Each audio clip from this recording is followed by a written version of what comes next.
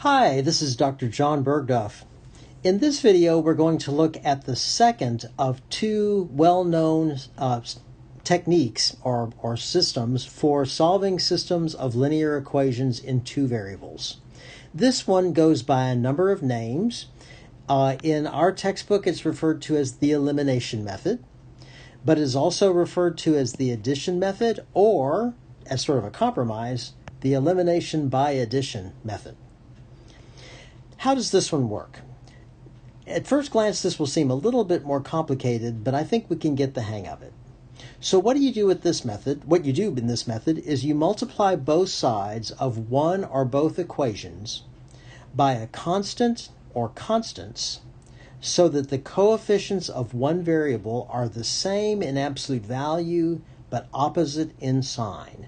Same in absolute value but opposite in sign. Then add the equations to eliminate a variable. What do I mean by this? So if you look at these two equations in this first example, you notice that if you were to add these two equations together, nothing would eliminate.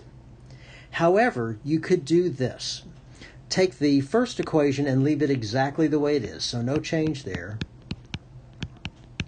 But notice you could take the second equation and multiply both sides by 3, remembering that you can always multiply both sides of an equation by the same thing. That's the principle of balance we've talked about before. Oops, that didn't quite come out the way I wanted. 3x minus 2y. Multiply this side by 3, and then multiply this side by 3. Why would you do that? Well, if you do that, then your system can be rewritten like this. Your top equation doesn't change, 5x plus 6y equal negative 8. The second equation becomes 9x minus 6y equals 36. Now this is what I'm getting at. Notice that if you look at the coefficients of y, they're the same in absolute value, as in 6, but they have opposite signs. So if you were to take these two equations and add them, adding down the column, so to speak, the y terms would add out to 0. Here's exactly what you get. 5x plus 9x combined like terms, adding down the column, you get 14x, 6y minus 6y is 0, and minus 8 plus 36 is 28. Now, we're finally at a point that sort of will remind us of what we did by substitution. This little trick enables us to eliminate one of the variables so you have an equation in one variable only. And since that's the case, to get the x by itself, we would simply have to divide both sides by 14. And that would give me that x is equal to 2. That's one of the values. Now again, a system of equations in two variables will have to have two coordinates, an x value and a y value. We still have to get the y. How do we do that?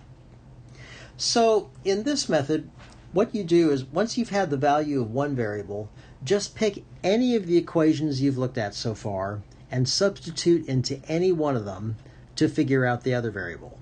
So we have discovered so far that x is equal to 2. What's the corresponding y value? Just pick one of the equations, maybe the top one, and substitute 2 for x. Leave everything else the same. That gives me an equation that's only in y. So I should be able to continue on and get 10 plus 6y. Leave a little bit of space here for what I'm going to do next.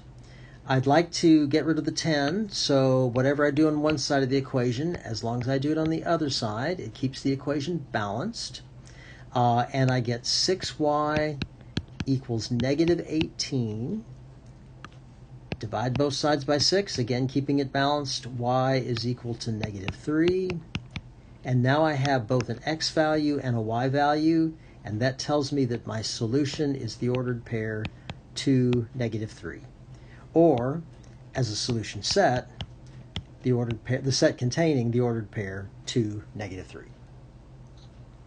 So this method is a little bit more creative. There's an obvious advantage to it. So if we only had the substitution method, let's look at another example. We would have to solve one of these equations for one of these variables. No matter what you do, you would end up eventually having to divide by something and get fractions, which is automatically dangerous. So let's see if we can get the elimination method to work here. Now, it's a little bit more creative because what you're trying to do is you're trying to eliminate one variable or the other, multiplying both sides of one or both equations by something. Now, it's a little bit harder to see here how you could make something disappear, but try this. Suppose you took the top equation and multiplied both sides by 7, and the bottom equation and multiplied both sides by -2. Why am I choosing that? Well, I was thinking that it might be nice to get rid of the x terms this time. And if I multiply the top by 7 and the bottom by -2, the coefficients of the x would both be 14. One would be 14 and the other would be -14, so that the x terms could add out. Why not multiply by something to get rid of the y's? That would be fine too. Doesn't matter. I think you might see we'd multiply the top equation by -2 and the bottom one by +3. But let's just keep going with this and see where it takes us. So rewriting the equations, the top one becomes 14x plus 21y. 7 times 8 is 56. -2 times 7x is -14x minus 4y equals -22. So that's nice. You see here that if I were to add down the equations, the 14x minus 14x would give me a 0. 21y minus 4y would give me 17y,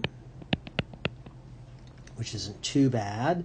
And 56 minus 22 would give me 34.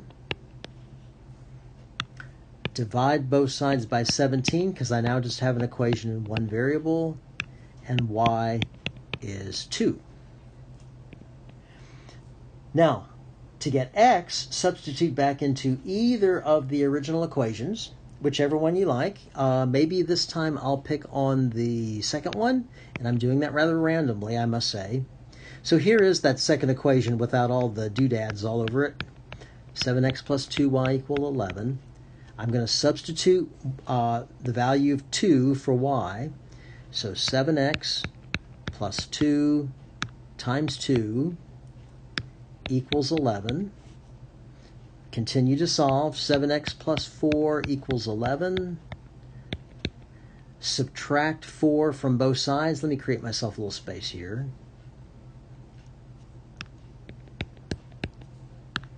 Subtract 4 from both sides. 7x is equal to 7. And divide both sides by 7. X is equal to 1. The ordered pair as a solution set would be 1, 2. Now, in real life, you get to pick which of these methods you want to use, elimination or substitution. You can use one sometimes and one the other, or you can always use one. Either is okay, your choice. With a little experience, you'll get a sense for which is most efficient in any given circumstance. Take care.